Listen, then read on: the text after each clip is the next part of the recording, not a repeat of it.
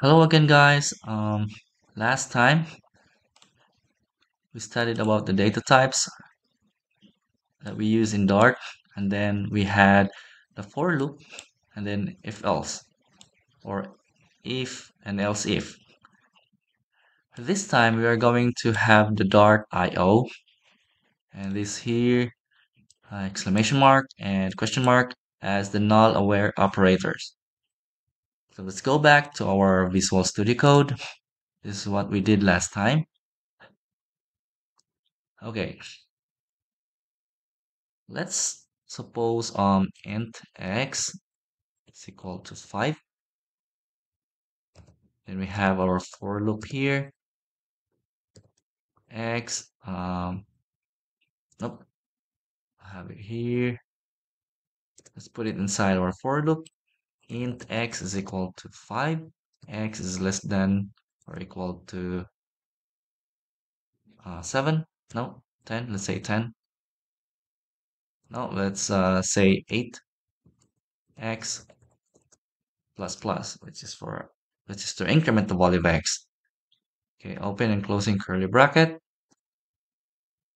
Place the closing curly bracket or brace below.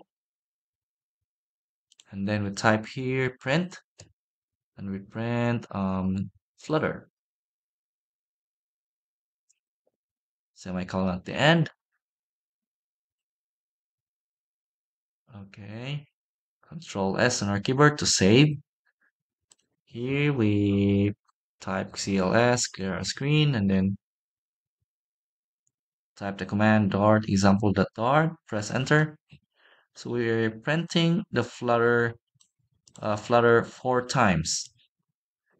But in this example, it's printed on the next line.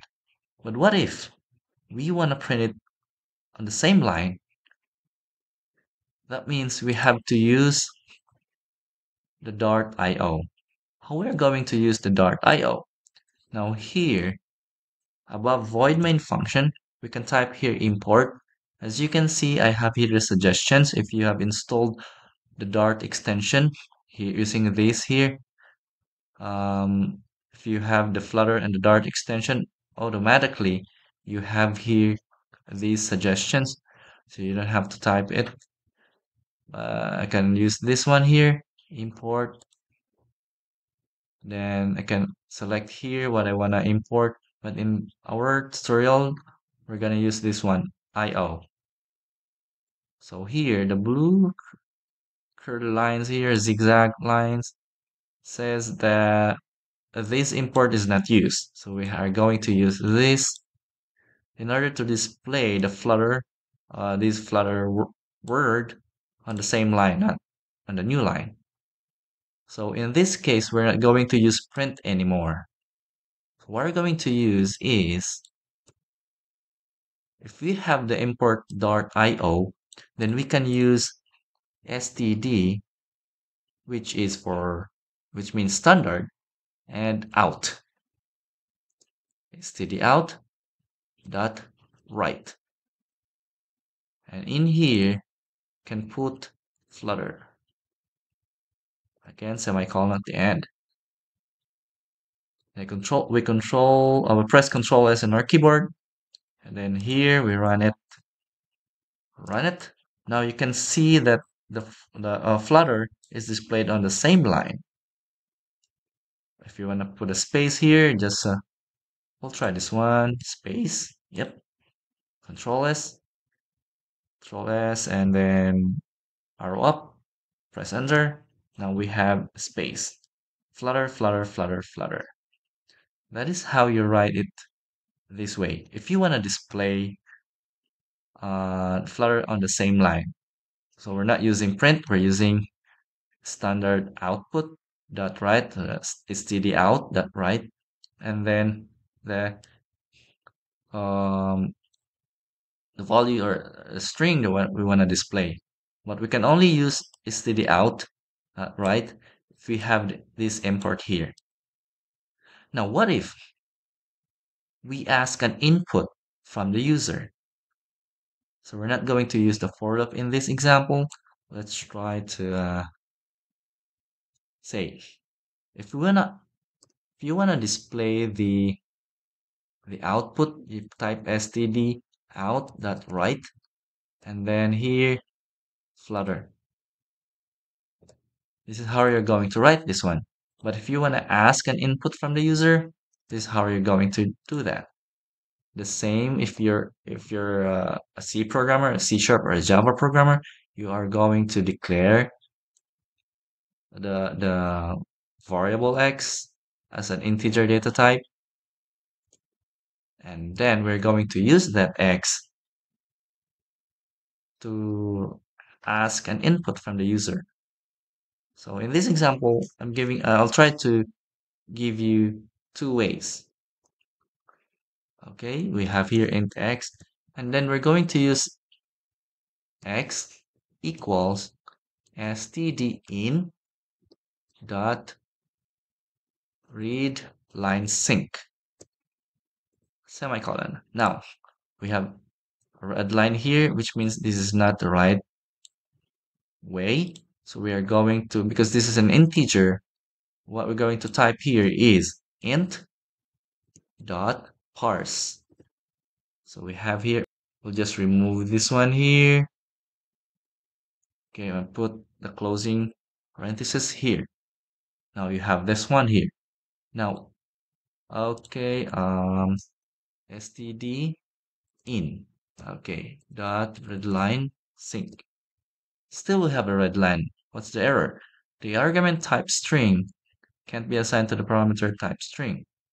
Now, we are going to have it here. The exclamation mark. Why? Because in Dart, exclamation mark and question mark are used as null aware operator. Why? This is to check the null values.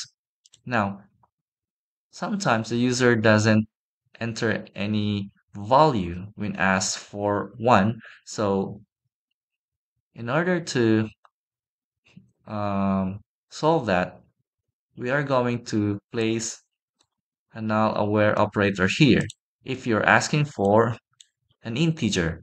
But if you're asking for a string, for example, string name, you're going to use, let's say, name is equal to std in dot readline sync.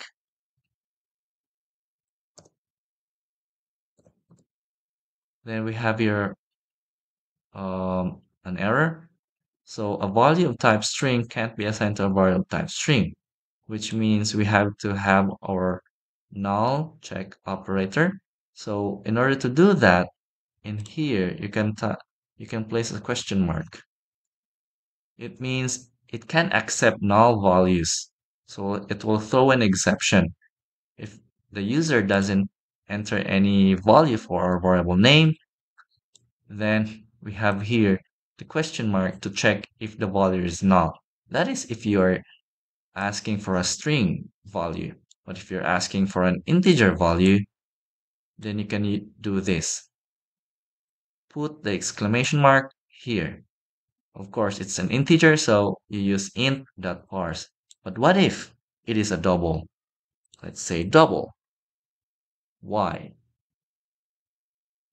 And you are going to ask an input from the user for y. You can have it y here equals still you can write here double dot parse. Then the same stdn dot read line sync. Not the read byte sync, we use the read line sync. Again, we use the null this one here, null aware operator. We put here exclamation mark. So that's it. So we're going to ask input from the user, but we are going to display also a message. So here you can type here std out dot write, and then let's say enter a name, semicolon at the end, I place here a space so that when we type the name, it's not it has a little space. Just copy that, and in here we're going to enter X value, and then here enter Y value. Okay, let's remove this one. Control S on our keyboard. Let's try to run our program. CLS. Okay. Enter a name. Let's say Flutter. X value, let's say 5. Enter Y value, 5.5. It doesn't display anything, right? Because we have to display what's been entered by the user. So you can type it here, std out, dot write. Entered name is, again, for string interpolation, we use the dollar sign, and then the variable that you use is name. Here is std out dot write.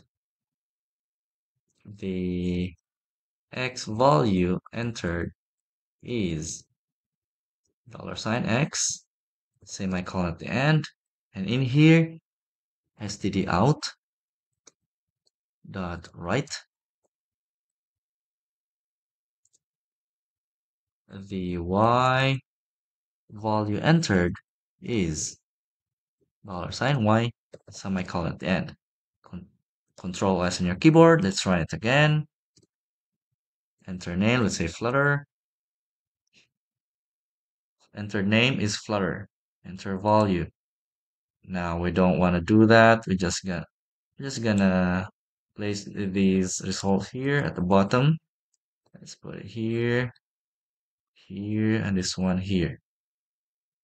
After getting the input from the user, that's the only time that we are going to display them. So let's Control S on our keyboard, clear our screen. Oh, sorry for that. CLS, and then dart, example.dart, press enter. Now enter the name Flutter.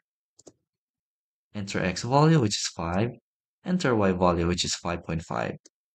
Now here we have entered name is Flutter. The X value entered is 5. The Y value entered is 5.5.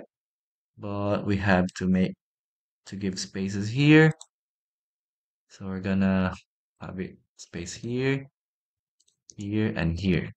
Control S on our keyboard. Let's run it again. Flutter 10, 10.5. So we have here entered name is Flutter. The X value entered is 10. The Y value entered is 10.5. Now, if you want to display the result